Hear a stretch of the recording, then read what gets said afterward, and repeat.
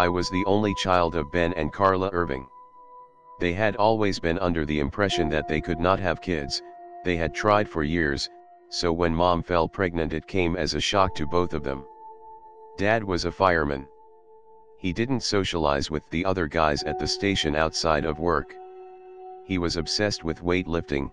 He ate beef, almonds, and chugged a pint of milk every 4 hours.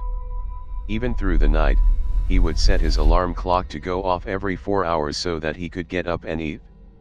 He was 5 feet 9 inches and eventually began to look as wide as he was tall, like a human square. He lifted twice a day, once before work and once after. Mom was a music teacher at my primary school. She enjoyed her job and was a natural-born optimist. I could see the change in Dad over the years. He simply became more and more withdrawn. I was 13 and reaching an age where I was able to identify problems. It started with him having an inability to go to the shops. When I questioned him about it, he simply replied, "I don't need people effing staring at me," so I just went to the shop for him. He and Mom talked less and less as the years went by. Then S started getting really weird. He refused to let us have any TVs or radios on in the house, no computer games, nothing. I could hear him and Mom arguing but could never make out the specifics. It was something about things getting in the way. Mom came to me while he was in work one day and said, "You know that your dad is not well, right? So we are going to have to move out and he is going to have to get some help." "What kind of help?" I asked. "He is going to need a psychiatrist," she said. "Do you know what a psychiatrist is?" "Yes, they get people to lie down on couches and talk to them about their lives," I said. "No, that's a psychologist. I think what your dad is going to need is a psychiatrist. It's a doctor who can give him medication to help his mind." I don't think she had any intention of going back to him. It was just the right thing to say at the time. "We are going to stay at Linda's house until he gets better," she said. Linda was an art teacher at the school and Mom's best friend. But it was too late. The next day, Dad went up to the school and beat the S out of Mr. McCarthy, the head of music. He had a paranoid delusion that my mom had been cheating on him, based on seeing them laughing and joking together at a party. He actually walked into the classroom where he was teaching and beat him half to death. I was told he hit to the floor and then continued to hit him so hard while he was on the floor that his head was bouncing off the floor like a basketball. He was arrested while walking to his car at the school car park. At the court hearing, forensic psychiatrists said that my dad suffered from a number of psychotic mental disorders. They placed him in a maximum security psychiatric facility and I knew I would never see him outside again. I cried so much after the trial, that I felt like I was going to dehydrate, but the next day I woke up and felt like a different person. I felt mentally stronger, like when a bruise heals and the skin comes back tougher. That's how my mind felt. I started to have contempt for people who cried or even moaned about their STI situations, like a breakup or a rejection. I would think to myself, how dare you cry, you don't even know what pain is. I would even ridicule them. In a really messed up way, I didn't feel any shame or embarrassment about what my dad did. I kind of liked the attention it brought me in school. It made me seem interesting. My mom never spoke about it after the trial. She was a solid optimist like that. She saw no need to dwell on the situation.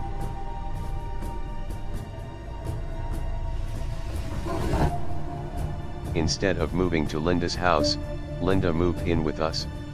2 years after the incident with Dad, was when I met Carrie. It was the summer holidays. I'd heard that when you grew up life moves faster because your brain is already familiar with life. You're not learning as much, you're taking the same routes to work, doing basically the same thing over and over again, playing a trick on the working memory, as opposed to when you're young and experiencing new things, it makes time last longer. I was on a bus heading towards town to see some friends. Each day was the same routine: find an abandoned building, play run out until that got boring.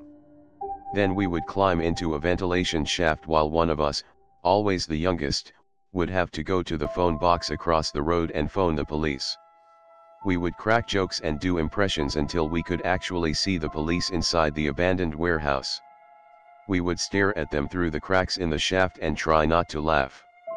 Then in the evening we would tell our parents we were going to sleep at each other's houses, mainly because it was scary. We would drink cider, and smoke a small amount of weed. It was a happy time. It got even happier when one day I was catching a bus down to town when I saw Carrie. I always caught the 11:20 but, and I guess she was a stickler for routine because, she always walked her white Labrador dog Jimmy at that time. I thought, what have I got to lose? I asked the driver to pull over, and ran over to her, just started walking by her side. "Hi," I said. "Hi. I'm Carrie, I recognize you." "Yes, I think you're in the other side of my year at school." We are both saying obvious things at this point, we were just not experienced enough in these type of situations. I'm kind of known for my dad being crazy and nearly killing the head of music, Mr. McCarthy. "Yes, I remember that," she said. "What happened to him after that?" "He got locked away in a secure unit, I haven't seen him since." "Do you miss him?" "Not really, I try not to think about it." "Because it will make you sad." "Yeah, I guess." I had to change the subject because it just seemed so downbeat. "What's your dog's name?" "Jimmy's name, isn't it? My parents called him that. I would have called him something cool, like Bruno." "Like the boxer, Frank Bruno?" I said, but he doesn't even look slightly intimidating. "He is effing wild. He has a twin brother named Luke, who is completely chilled out, but he has bitten 4 people and it's only because they took sympathy on me for crying.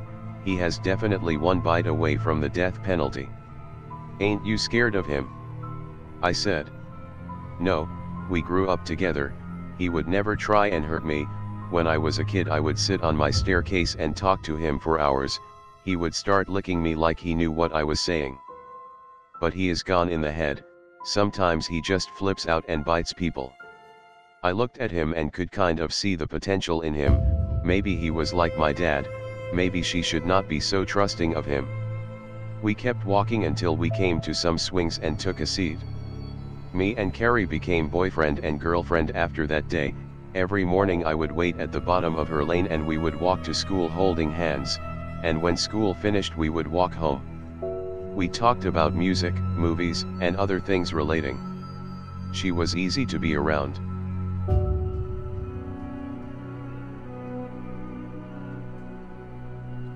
Carrie's family had a nice little house in a nice area. Her dad worked security at a local oil refinery at nights, while her mum ran a small clothes shop in town. Carrie had a little brother called Charlie. It's kind of hard to know what he had wrong with him specifically, the doctors were not able to make a formal diagnosis. He spent the majority of his time in his room listening to music, but only the first 30 seconds of each song. One day me and Carrie were playing tennis in her garden, no net. Just trying to keep the ball up in the air, we were trying to challenge each other more and more by hitting the ball further and further. Carrie ran in front of Bruno and must have startled him, because he jumped up and bit her hard on the forearm. Before retreating back into an aggressive stance, she immediately burst into tears and I hugged her tight.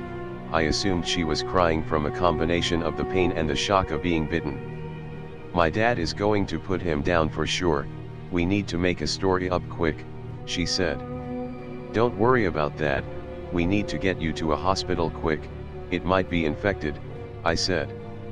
I hugged her tighter, and then suddenly felt a sharp pain in my arm like multiple tiny little knives stabbing deep into my skin. Confused, I let go of her and rolled up my left sleeve and watched as my skin tore apart. Carrie started along with me in disbelief and put her left forearm alongside mine, and in perfect synchronicity my skin tore apart to create the appearance of her bite, while her arm healed up as if it had never happened. We both paused in disbelief. I was so astonished that the pain did not register. Carrie broke the silence. "What the F?" "I don't know," I replied. "Quickly get in the kitchen." Back in the house she poured antiseptic on it and bandaged like a pro, without a single mention of a hospital visit. which led me to question whether she valued Bruno's life over mine for just a minute. John, you're like a superhero.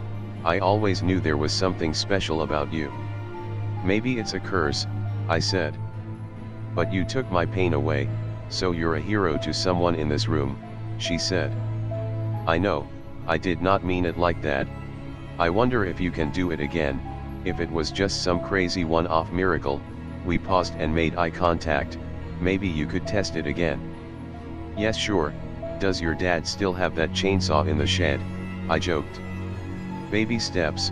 We can regrow some limbs later this afternoon. Let's start small for now. She went in the kitchen drawer and produced a small pin. She extended her finger out toward me, facing upwards. She pricked her finger and grimaced. A perfect circle of blood appeared at the tip of her finger. She took my hand and extended my finger next to hers.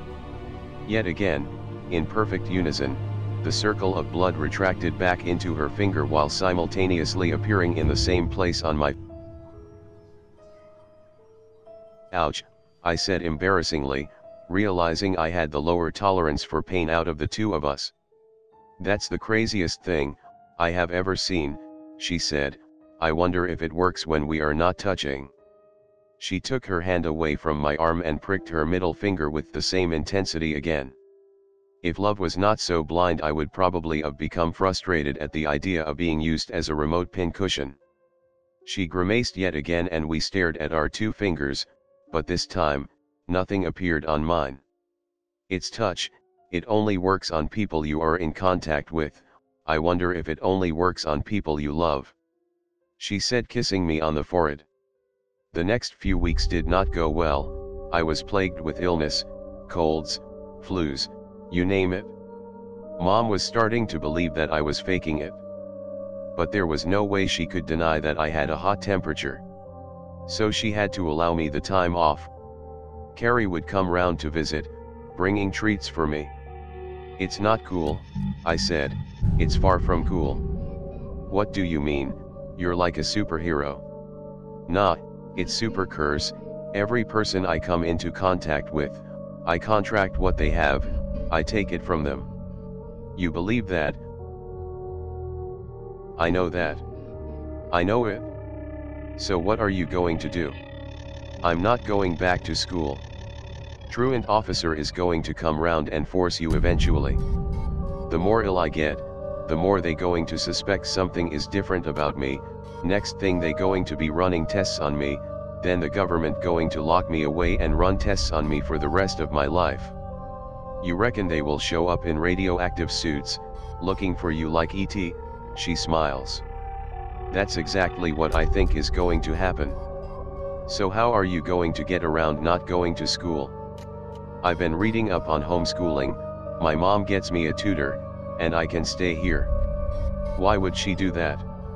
I'm going to tell her, I have this thing called agoraphobia. What is that? It's a fear of the outside world. I got a book from the library and read all about it. I reckon I could fake it to the doc. Are you faking though? Because it sounds like you are afraid of the outside world. Maybe I have a good reason. Would you want to be sick all the time? No, I'm just saying. Anyway, let's change the subject. Let's stick a movie on. How about Goodfellas? I want Scarface. Eventually I just outright refused to go to school, to even leave the house. Mom had to smooth things over with the school while she waited for a referral for a shrink. He finally arrived, a tall guy with gray hair to match his skin. Mom left him and me in the living room and he pulled out a pen and pad and began to ask me questions.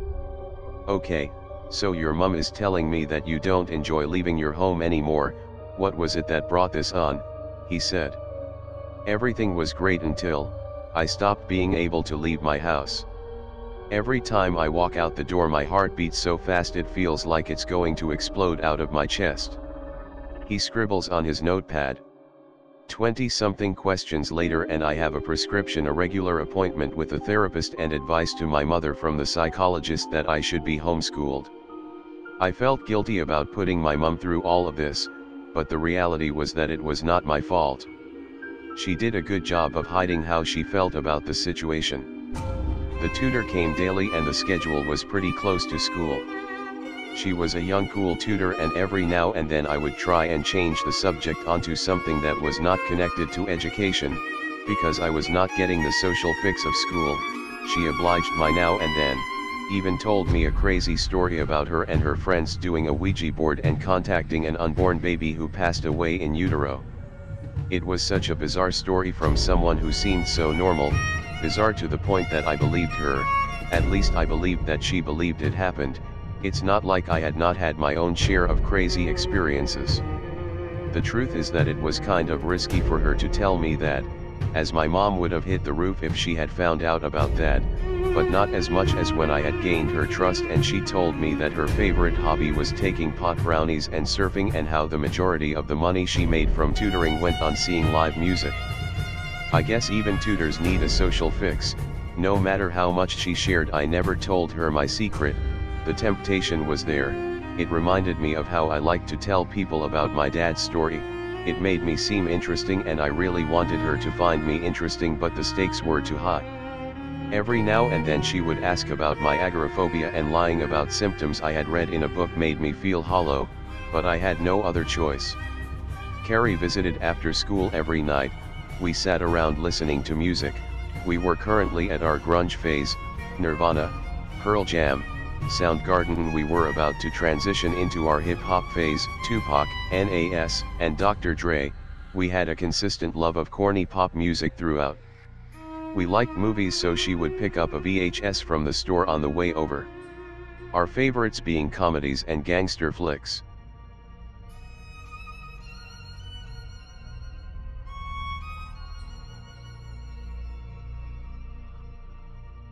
I was happy for a while until I began to feel as if I was wasting her life and that she would have a much better quality of life without me.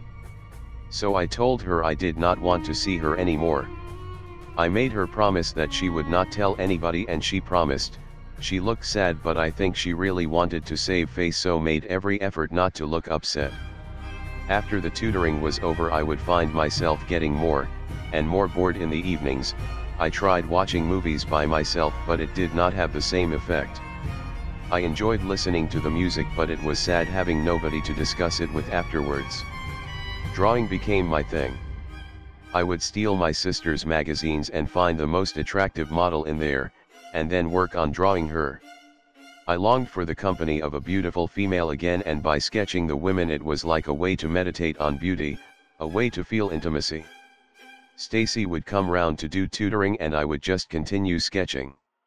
It came to the point where I had become completely despondent. Just focusing in my sketching, refusing to look up and interact. She spoke to my mom about how things were simply just not working out anymore and maybe a different tutor would be a better idea. But my mom pleaded with her to continue her work.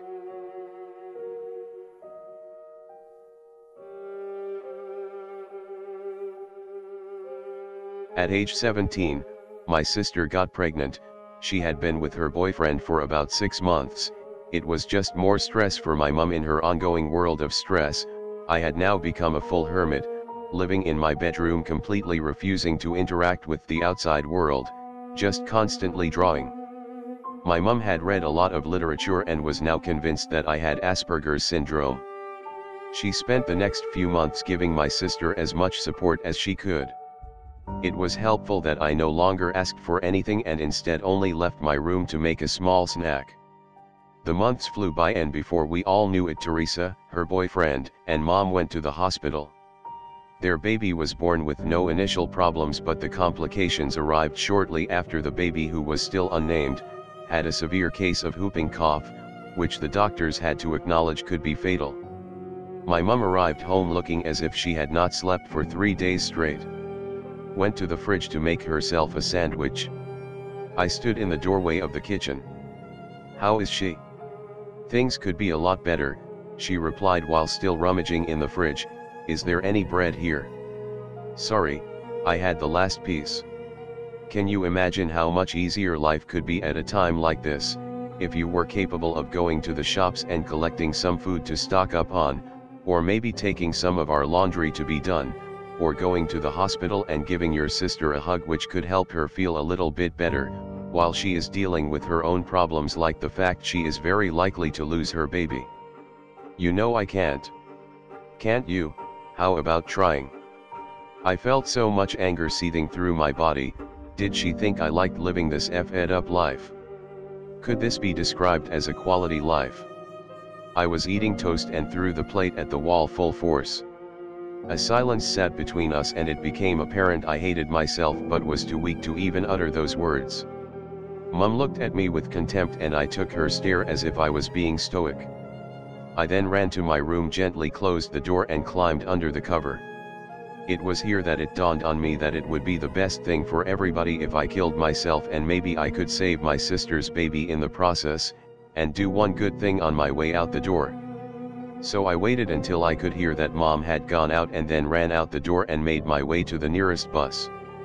The outside world felt like a crazy place. Senses were on overload. The brightness, the smells, the sounds, everything felt super intense, so I focused on my breathing, waiting for it to all go away. I remember reading in a self-help book that if you focus on your feeling of anxiety, what it feels like, the speeded up heart rate, the sweaty palms, then eventually it will start to go away. The point being that the observer cannot be the experience. I tried this method in opposition to the breathing method and noticed my anxiety was starting to feel bearable.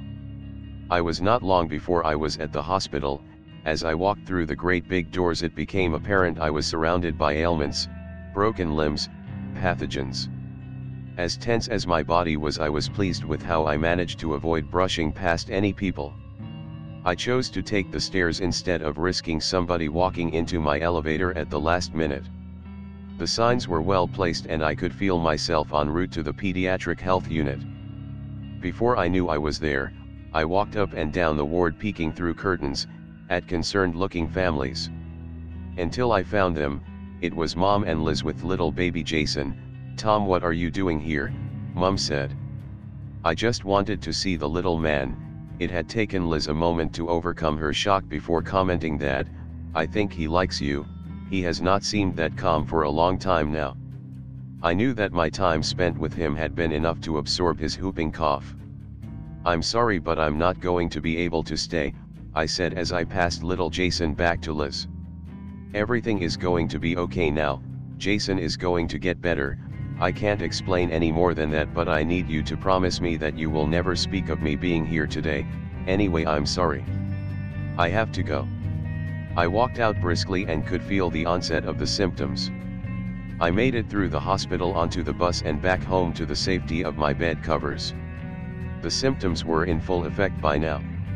2 hours later, Mom arrived. I could tell her mood was elated from seeing recovery that little Jason had made, but then she observed that my covers were soaked through, and it was apparent I was not well. My breathing was labored. "No hospital, Mom." She placed her hand on my head and said, "Are you crazy? You're burning up. Mom, you can do whatever you want, but no hospital." She must have phoned our family doctor, Dr. Oswald. I could hear her shouting and pleading. Then an hour later he was at the house prescribing the strongest dose of antibiotics available.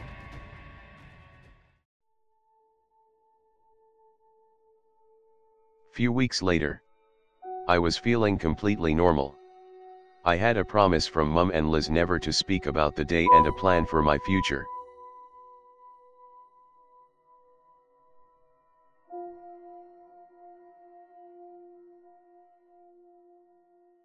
Hope you enjoyed. Consider subscribing. Faceless, voiceless.